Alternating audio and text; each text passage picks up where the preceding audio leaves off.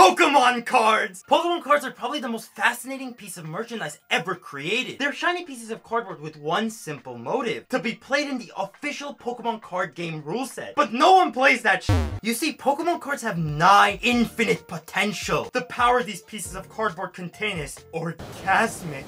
Did I just get turned on by Pokémon Cards? Over the last 20 years, Pokémon Cards evolved from a simple card game to potential investment properties that can make you millions of dollars. Was that a bit of a stretch? Oh, definitely. But do people really believe they can make millions of bucks off Pokémon Cards? Yeah. But here's a question for you. Can you make millions of dollars off Pokémon Cards? No. Pokémon Cards were originally intended to be a simple card game where you would make a deck of 60 and challenge other people and prove yourself to be the most powerful Pokémon trainer in the world. The cards were perfect for both the fans of the series and those who wanted to play the card game with all their favorite little guys on it. My favorite is Torkoal. He's a fire turtle. It was the perfect way for the Pokémon company to make a few $1,000,000 off the power of nostalgia. And with the Pokémon epidemic ravaging the world in the late 1990s, everyone wanted a piece of the Pokémon pie. They wanted to eat Pokémon, dress as Pokémon, play with Pokémon, do Pokémon. It was an interesting time to be alive, even though I wasn't. And after a few years, people just stopped giving a shit about Pokémon, and the Pokémon epidemic just teeter-danced away. That's a really good Pokepun. And from 2003 to 2019, no one really gave a shit about Pokemon cards. Sets were released in 2014 and were still being sold in 2017. Packs were everywhere, new sets were released and no one cared anymore, and Pokemon was no longer cool. Why am I about to start crying? The light at the end of the dark cave seemed dim. But then, on a fateful day in 2020, something moronic happened. An incredibly rich YouTuber decided to buy and open up the most expensive Pokemon set in the world, changing the fate of Pokemon cards forever. And by forever, I mean 2 years, cause that shit faded fast. But from 2020 to early 2022, the Pokemon craze was back and bigger than ever. People began their deep dives into the fascinating world of Pokemon card collecting. What a bunch of nerds.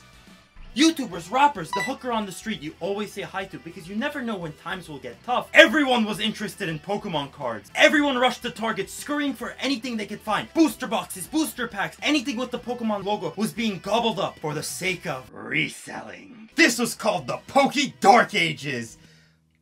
Really? And during this period arose a pair of Pokemon enthusiasts who wanted to change Pokemon collecting forever. They were known as investors and resellers. Resellers taught you how to make money in the short run, while Pokemon investors taught you how to make money in the long run. And both of them had one simple goal: to steal from kids, lie to adults, and hoarded a ton of Pokemon products, limiting it for anyone to enjoy. These two Pokerats wanted to destroy the Pokemon card world and make a profit out of it. And then the Pokemon company popped out of their little hole, said, "Fuck it, we ball," and released a formal letter to the community saying, "We're gonna start printing to demand now." And with one formal letter, the Pokemon company murdered the reseller scene in one fell mega punch. I'm on fire with these Pokepuns. Sets were printed to demand, boxes were everywhere, and product was readily available for anyone to purchase. It was amazing and everyone was happy. But not all good things last forever. You see, when the Pokemon company decided to print more product, they kind of overshot their load by a light year. Every set that came out in the last 2 years was overprinted, and because of the overprinting, the quality of the cards had diminished. This caused less people to be interested in cards, and with less people interested in cards, there's less people in the community, and with less people in the community, there's less people buying products, and with less people buying product, the price of sets is even less, and that's where we currently are in the Pokemon timeline. So why is this timeline about Pokemon cards so important? It's to warn you about the potential dangers of Pokemon card collecting and Pokemon investing. Pokemon cards are not really something you can make a lot of money off of, and as someone who's been doing